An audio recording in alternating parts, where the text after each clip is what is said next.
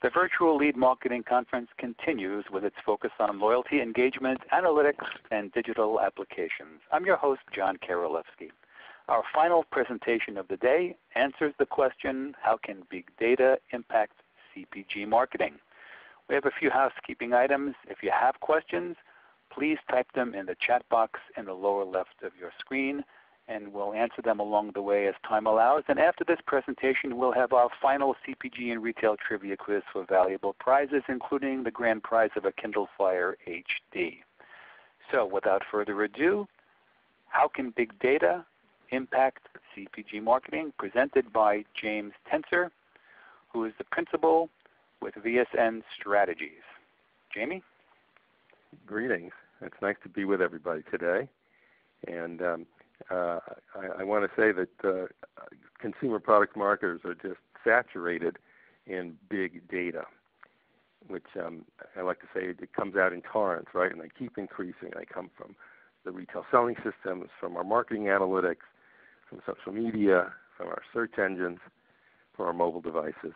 And as an industry, it's quite evident to us that big data is important. We're pretty sure we know why. But as our survey results are going to reveal, we're still figuring out how to make the most of it for the benefit of our consumers and our brands.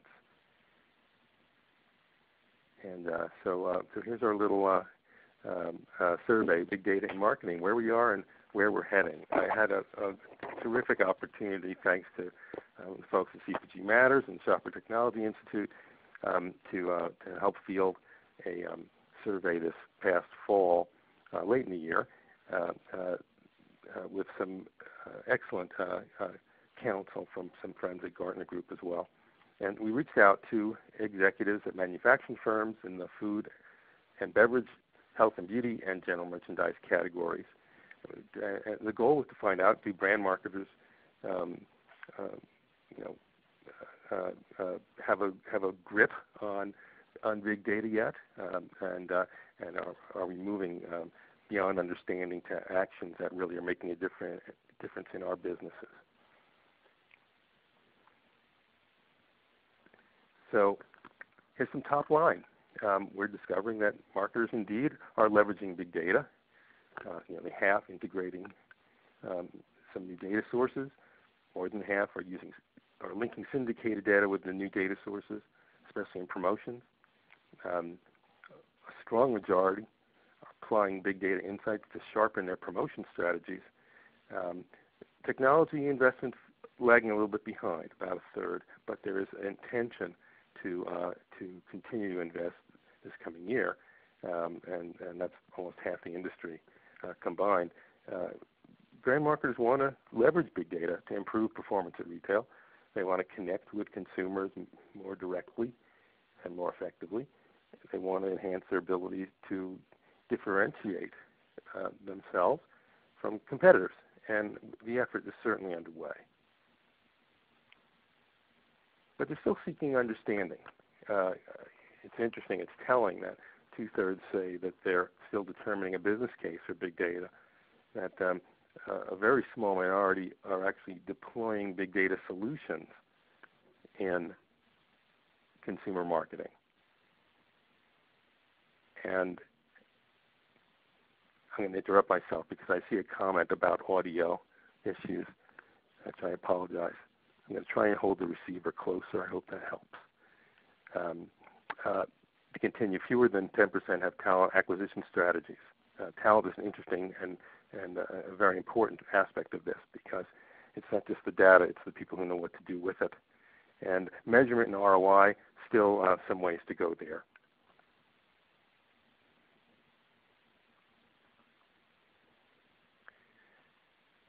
So let's talk about the status at the CPG companies that responded to our survey. A snapshot, so to speak. So big data adds a lot of complexity for us. At the same time, it puts the marketing ROI under a more powerful microscope. So big data is certainly an example of what Voltaire famously said, the perfect is the enemy of the good. Seeking perfection is perhaps a bad bet, but there's still a lot of good that can be developed from extracting even the first layers of value from big data, big marketing data. And it's certainly true for our industry. So we asked our respondents how ready they are. What are you doing to get ready? And a large majority in this multiple response question identified that they were still working on the business need, the business case. They're still looking for tools. About 4 in 10 said that. And it suggests the rest aren't even really at that stage yet. The data trust issue, which is kind of fascinating, goes to discussion about veracity, the truthfulness, or the clear understanding of big data findings that we're going to see comes up here and there elsewhere in the study. Now our friends at Gartner have asked similar questions of other groups, in particular IT professionals, and they, looking at our responses, and in fact questions which we deliberately designed to parallel theirs, they see a very similar distribution of responses, they say, in their survey, and so that's corroborative evidence. So looking at the level of adoption, in general, information gathering is still the primary activity for the consumer product sector. Deployment, well, it's starting, but it's a relative minority of participants, as we see here, 6.2% in this question. And once again, we saw a mirror to similar responses from the IT community in industry that Gartner looked at.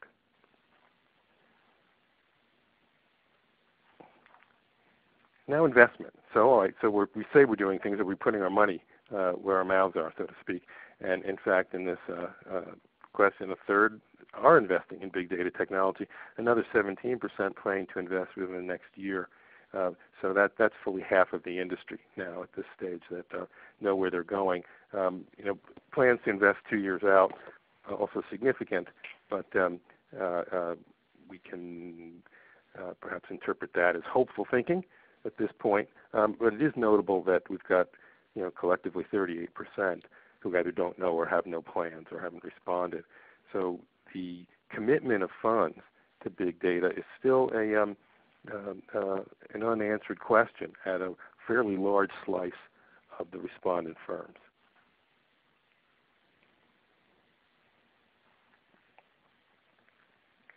So we had some pretty, how would we say, brutal honesty, I guess is the right way to call it, when we asked companies to self-assess their maturity when it came to leveraging big data in the consumer products marketing world.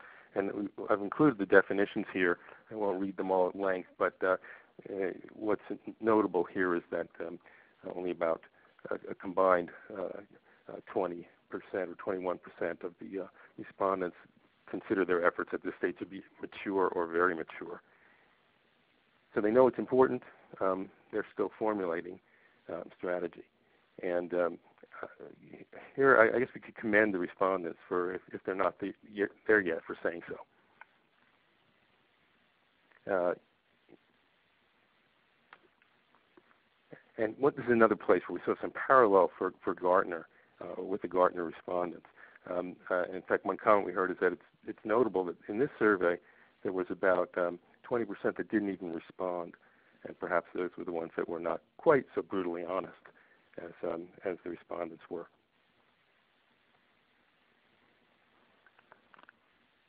So we asked some binary questions too in terms of self-assessment, agree or disagree with statements. We defined a big data marketing strategy. Yes. Almost 3/4 of the respondents. We can compare that though in Figure 2, where 28% said they were at the strategy stage or beyond when they were asked to self-rate their adoption. So these are perhaps some inconsistencies that are worth pointing out here in the data. We're using data in our marketing strategy that it's a new approach for organizations, and that's agreed to by most, or slight majority. Measurement of ROI, we could interpret this finding, even though 2/3 say they are not yet, is perhaps hopeful that even 1/3 are measuring program ROI at this stage. It's well known how challenging that is for CPG marketers.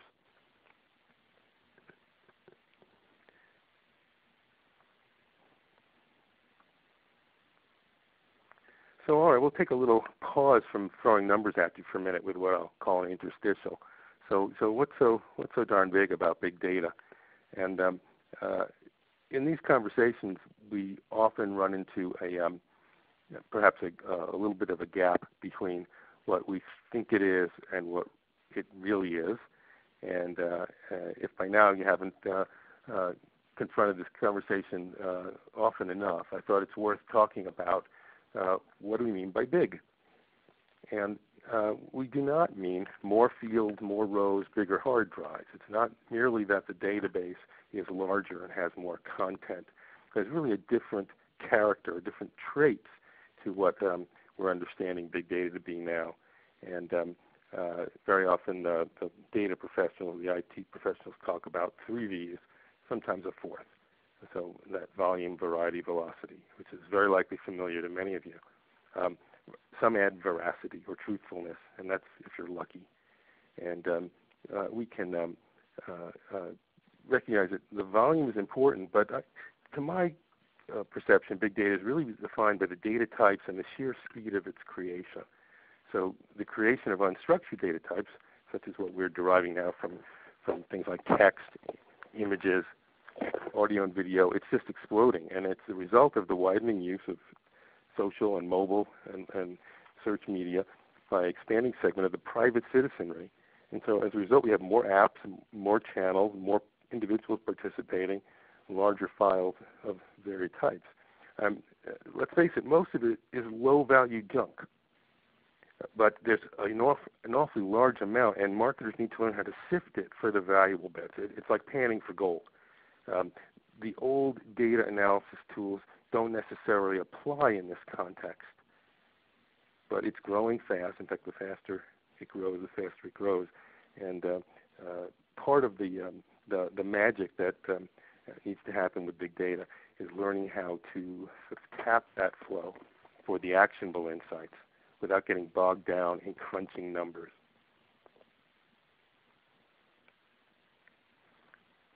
So, okay, so what are some of the, well, before I move along, this is a good time for questions if there are any. In fact, we have a couple pauses, but I'm not seeing any now yet. If you like, however, we're going to have a couple of the breaks like this in the presentation, so please don't hesitate. Yeah, type your questions in the chat box in the lower left part of your screen, and we'll answer them as they come up. Very well. So CPG marketers are they're forging ahead on activities, and they are beginning to mine big data for insights that can guide marketing tactics. Now, remember, our survey focused on product marketing professionals, and their responses tend to focus on what you would anticipate, promotion, targeting, things like that. And they also say that they're folding new types of data into the marketing equation. And that's including, but it's not only, the kinds of data that they're finding is derived from social media. At the same time, but they're struggling to derive the value from these activities. And they're working hard to master new types of data and new analytic techniques. And many who are about to see report success at finding new consumer insights as a result of big data activities. But some of the other anticipated benefits may be a little slower to arrive.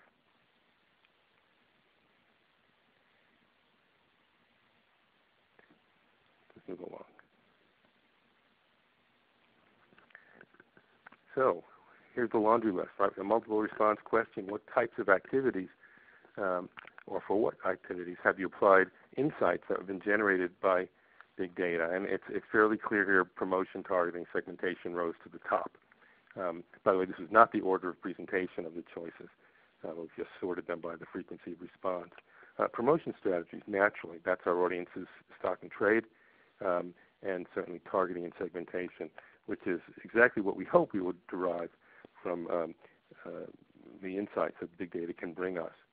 And it's interesting that there's a bit of a drop-off when you get to things like pricing, customer experience, and new product. New product is something we'll focus on because we saw some other interesting responses elsewhere in the survey.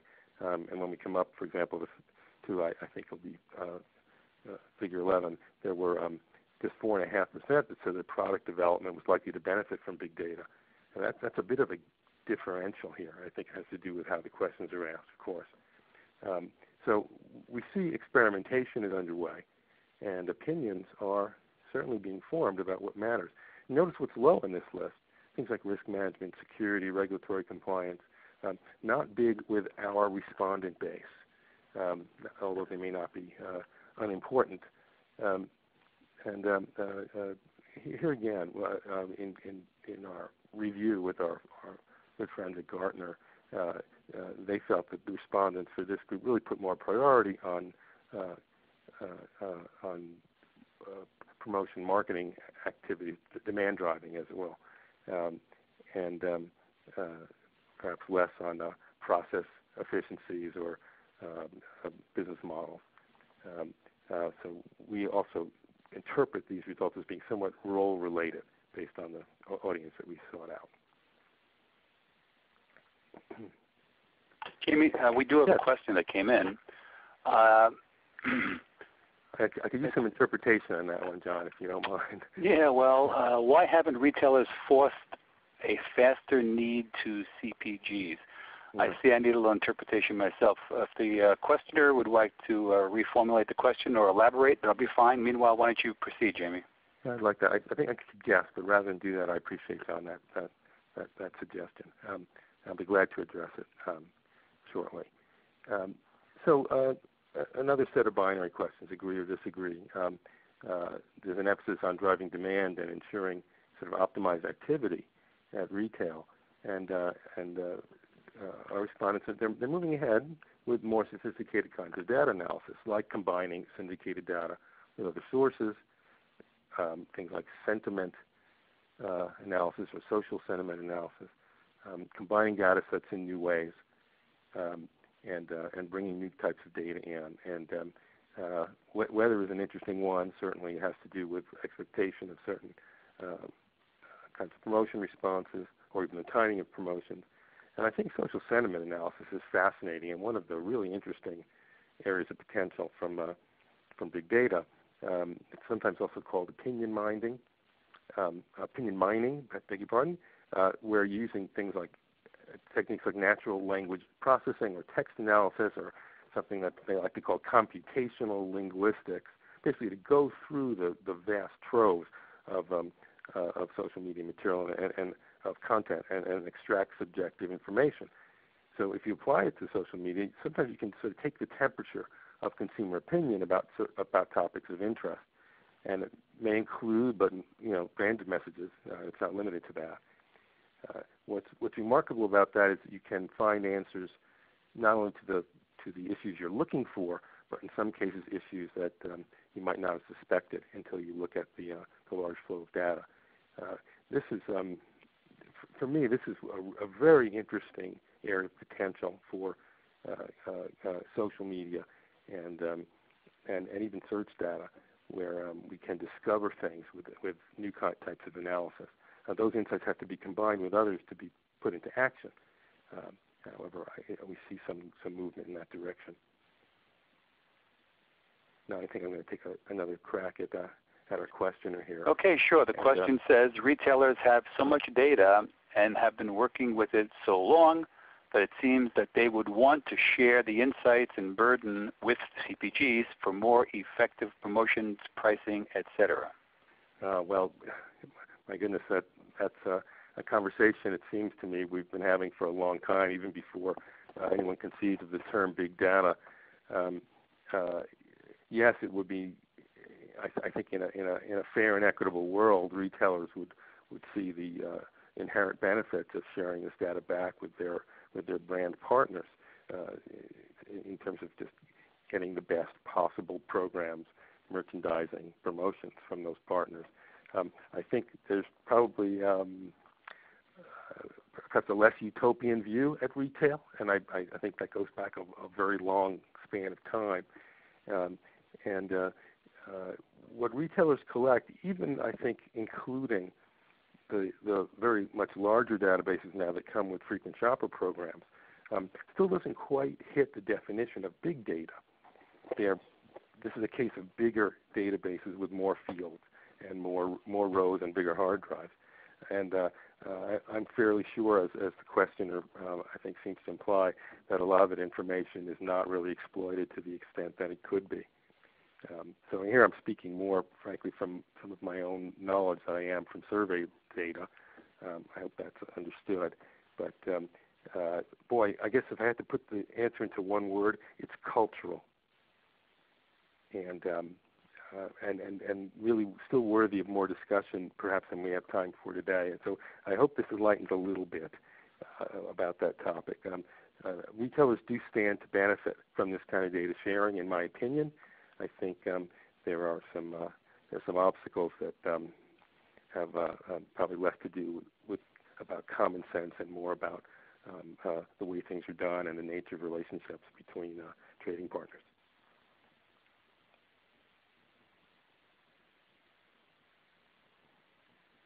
So I'll move along now, and speaking about social media, another layer of information that, boy, you can imagine the potential value when you start to combine this with things like that frequent shopper data that we talk about. It could really add some layer of insight and nuance.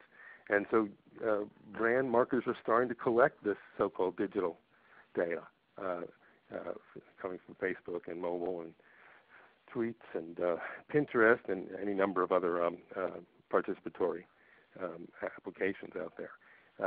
That information is not necessarily easy to interpret, but first you have to get it, and then you have to know what to do with it. And here again, there's a leaning toward, for the industry now, of using this kind of data, the social media data, to develop new insights.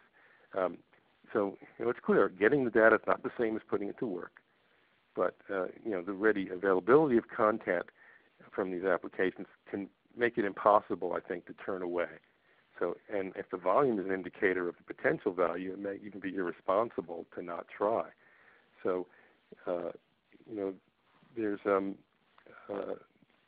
some indication here that this is going to product development decision making, which is again one of those areas where we seem to have some swings in the responses. Since product development is not looked at as an area as high potential elsewhere in the survey, I think this is one of those areas where the insight is just beginning to gel in the industry's mind. It's been more obvious to look, or more self-evident to look at promotion and those kinds of questions first from a big data perspective, the product side has, to my mind, a lot of potential. And then the issue becomes, what is the technique going to be to derive that insight and value? And I'm not sure it's all been invented yet, although I know there's work going on there. So the big data challenges. So we asked respondents, what are the top hurdles and or the challenges they face? And the overall conclusion is big data is hard, right? It's got a host of issues, and figuring out how to get value from it is obviously ranked as highest here by our respondent base. That makes sense because it's not just how to get value. As you know, we saw elsewhere that the ROI know-how is still an area of growing capability as well. So it's difficult to even know if you're deriving value in some instances, and that could be an inhibitor on progress. But integrating multiple data sources, clearly an area where technique is still being developed, and putting the skill sets together, it kind of goes hand in hand. Dropping down, we kind of have another little sort of step down in the next group, and so funding, not as much of a problem for many. Defining strategy, not so much of a problem. Understanding what is big data, well, it looks like that's still a challenge for more folks in the CPG industry than, for example, the industry-wide respondents that Gartner mentioned. They said it was about a 10-point differential. So perhaps CPG is lagging slightly in having that kind of clarity about what big data means in their context. So that I thought was an interesting issue. It looks like a low response, but actually perhaps it's a little bit higher than some of the comparables in the rest of the industry. All right, business benefits. Way to the top of the list. Clearly, consumer insights, and for our respondent base, not particularly surprising. It's clear that we have benefits coming from the use of big data already, and those top three, the black bars, consumer insight, segmentation, integrated planning, and even a new product innovation right there are at the top, really about driving differentiation, I should say, for CPG companies. It really does make sense in a marketplace that's very crowded and with a great many choices. So operational benefits, things like demand forecasting or inventory optimization, retail execution, they really fell to the bottom of the list in terms of benefits. So these are areas where they have not seen the advantage yet, at least according to our respondents' base. Consumer insights really stands out, and it's interesting that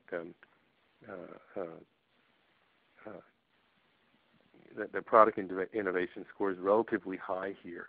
I keep returning to that, I know, but only because we've seen such a swing in some of the other data points. And perhaps this is a case in research where it's about how you ask the question and of whom.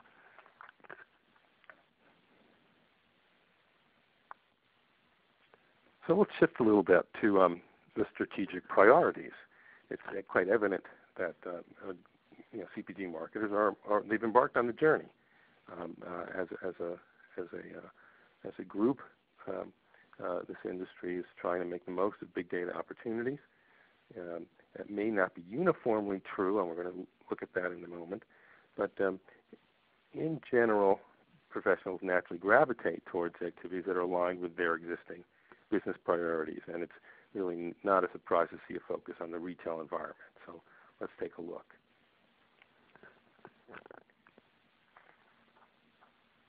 So these activities, what's most likely to benefit? Well, in-store and shopper marketing insights are really seen as the greatest areas of benefit for the use of big data. And this is a forced choice survey question, so 27% picked it as the top of the list. It's interesting that kind of combined with targeted promotion and trade promotion, well, that's 56% of the uses for big data focused on the retail environment. These questions. Social media insights, product development, and here's where product development, when you're forced to choose, really drop down to the bottom of the list. We think that's notable. It underscores that there's an importance to using data and analytics to make trade promotions and other shopper marketing activities more efficient, and or even just the ability to measure performance. This is high in the minds of our group of respondents. And kind of underscoring that, so a binary question: do you agree or disagree? Data from in-store behavior, important to our organization's strategy, and absolutely, that's got a strong agreement, almost 7 in 10. Clearly, this is a place where we'd like to see some big data on the brand marketing side of the equation. And since we've seen some advances in things like in-store sensing that are yielding streams of data that, in some respects, resemble the kinds of data we're getting used to in online context, this is an area of high potential.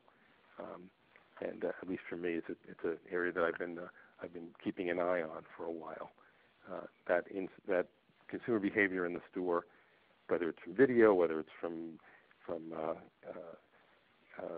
tracking the movement of cell phones or shopping carts or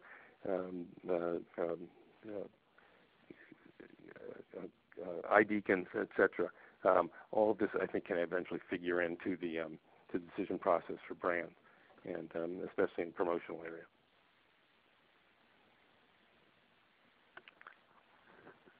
So we asked respondents to rate their priority on a number of strategic options for big data over the coming year. And in fact, each of these statements is sort of a long form of them. And they were given a scale. Some of you are familiar with what's I think commonly called the Likert scale, 9-point scale. They asked to rate their priorities. And we collapsed that together to make this slide a little bit easier to discuss. I do want to mention at this point that for individuals attending today who want to see the entire slide deck from these findings, that the version that we will distribute will include an expansion of each of these statements, so you can look deeper into those numbers if it is of interest. I will say that it is notable, and we've sort of ranked these as well, that the integration of new data sources so that they can get a better look at the consumer it certainly rose to the top of the list, with almost half of the respondents rating them as a high priority strategically over the next year. Segmentation next most important. It gets interesting down the list. There's some sort of distribution that I think is most clear when it comes to shopper loyalty and rewards. We really have kind of a polarity of response with apparently there's a difference of opinion among the respondents about whether shopper loyalty is a high strategic priority in this instance or a low one. And when you look at the application of big data strategy to this, I think that gets rather interesting. Remember, shopper loyalty databases are big, but they are not necessarily big data by the definition we discussed earlier. And unless big data are integrated with those kinds of findings, perhaps it may not look as interesting to brand marketers or to some brand marketers. And that may depend, quite frankly, on which retailers that they're doing business with, too. So as we know, there are big data proponents and there are loyalty program proponents, and then there are retailers that believe strongly that they won't go that direction. I should mention, we asked about ethnic marketing strategy, and it turned up at the bottom of this list in terms of the strategic priority. And here again may be an example of a marketing initiative that is also more about more conventional data analysis. Obviously, demographics would be one that comes to mind. Of course, I feel strongly that the same big data analytics that would apply to the whole population would be of equal interest to any segment of the population. But I thought this finding was interesting, that perhaps our respondents didn't feel that this was a strategic priority on its own. I think this is a question I'd like to investigate again if we get a chance to repeat the survey.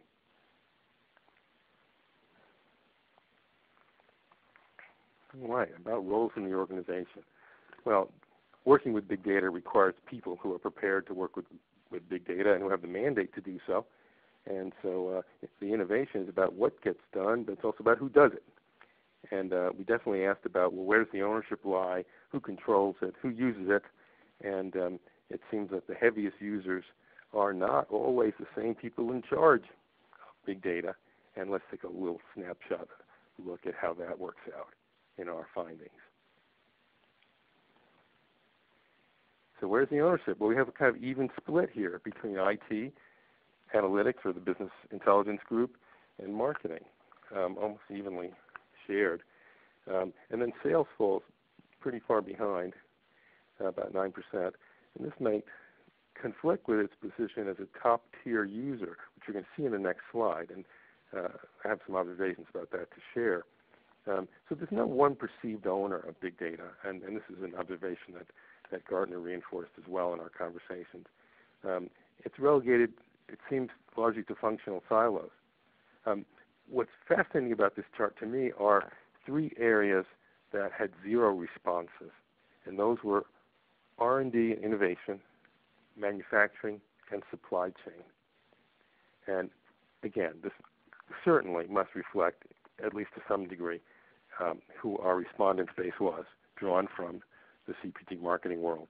But none of those three areas had any response at all, and in terms of who owns the enterprise big data. And we wonder if we ask supply chain people and manufacturing people if we get the same answers.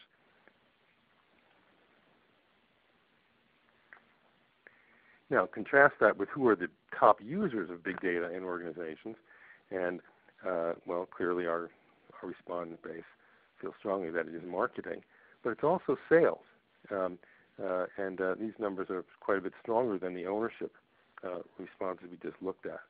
And it's kind of remarkable that IT, even though it's a controller of big data at about a third of companies in the prior chart, they come up a little bit below. So this reflects, I think, finding it makes some sense. Big data is not really about the technology agenda. At least I don't think so. And it may be really about how it's put to work. So users and controllers don't necessarily need to be the same groups within the company. Well, this leads us to the obvious conversation, right? Well, who should control the selection and purchase and management of big data, and then in those big data marketing, and then in your organization, who actually controls these applications? And this is fascinating. I personally am very heartened to see how strongly the cross-functional teams came up, not only on the should side of the equation, but even in the actually side of the equation. So, in fact, big data is perhaps should not reside in a silo or within a single department. This is a fairly, in my opinion, clear finding that certainly reflects the marketing orientation of the respondents, but I think also that this is not solely marketing's purview. Senior management IT must be involved by the nature of the challenge and perhaps the strategic importance of the decision. It's notable that Gartner said that when they surveyed the broader industry, that cross-functional teams were a little bit higher in the actually department, more about 42%. So our industry has a little ground to cover, but that's not inconsistent with some of the findings we looked at earlier in this presentation. And is there a dedicated analytics department to manage big data? Well, most of our respondents say yes, but not all. And so it's a dedicated analytics team. Well, that does make sense because new skills are needed to get this job done. The traditional analytic tools for making database queries are not necessarily always going to apply. And this certainly aligns a little bit with where the analytics and business intelligence groups are top three users of big data. This is one of the reasons. All right. Big data adoption. And here again, we used a set of scaled questions. And we see, I think, that activity is building pretty fast, but big data adoption is still in the early stages. So strategic and organizational changes that it seems to require are lagging. And this also makes intuitive sense from at least from my perspective as an analyst of these data, because first the need has to be demonstrated, an understanding of what the opportunities are, and then the organization has to move to take advantage. And so this is why these numbers are not quite as strong in terms of the degree of change yet happening. But still, there's been some movement in go-to-market approach. And I'll read this statement in full verbiage. We've adjusted our go-to-market approach with retailers to take advantage of big data activities. It's beginning to happen. We have 19% saying that they've made a high adjustment. The team structure, the marketing team structure is shifting. Talent acquisition, interesting area where I think we're going to see a lot of change coming up in organizations, and by that I mean hiring the experts with the skill sets that specifically enable them to work with big data and also to apply it to the marketing imperative, the marketing objectives that CPG companies need to pursue. You know, any discussion of changes in the go-to-market approach with retailers is going to be relatively conceptual or even abstract when we compare it with other statements in this grouping. So, you know, the human factors here are I think very important too, and there's a divide in these between the very low and a handful of very high ratings, and it tells me that perhaps some of the responding companies who are working on their organizational priorities with respect to big data, they may be trying to leverage something of a strategic advantage by doing so. Once again, we're going to have in the handout version expansion of the data on each of these bars.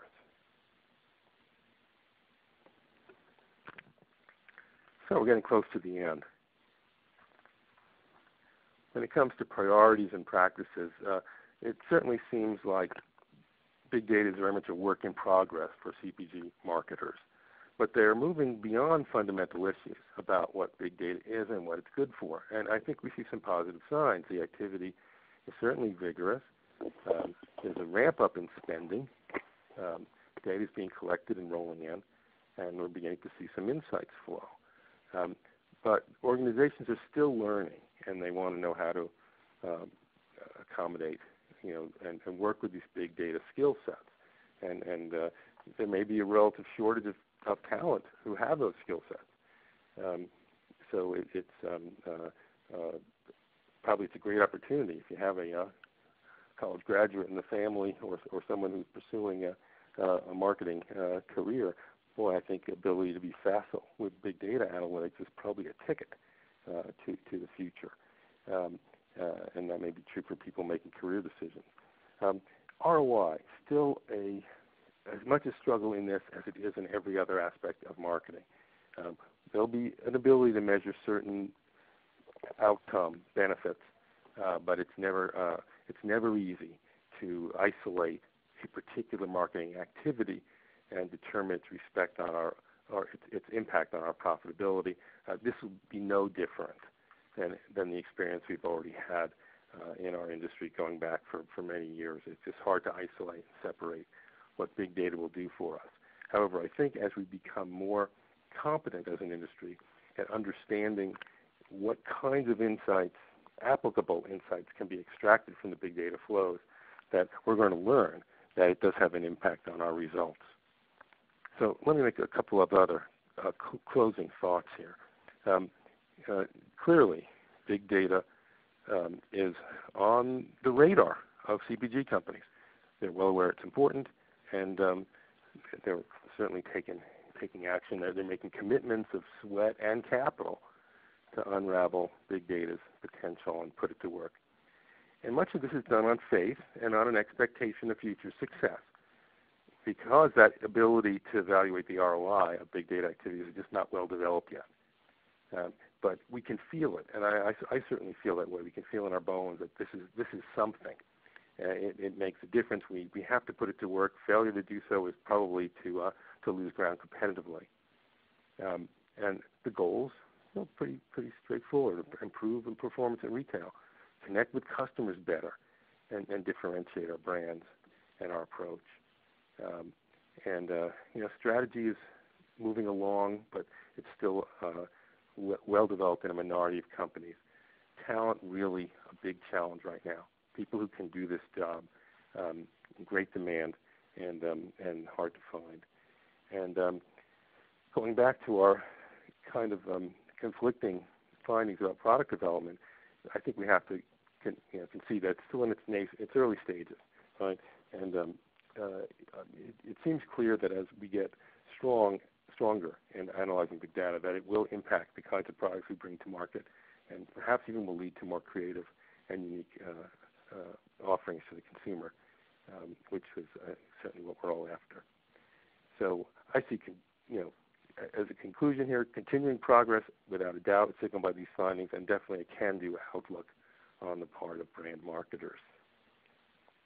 So I want to thank you for listening. This presentation of numbers can be dry at times, although I have to say I think for me this is some fascinating results. And, thank you, Jamie. That was really very interesting, very intense. And while there are no questions right now, folks that have questions can email Jamie directly at jtensor@vsnstrategies.com. Visit his website, vsnstrategies.com. It's a content marketing advisory firm. Everyone attending will get a copy of this deck so you can study it and pepper him with questions.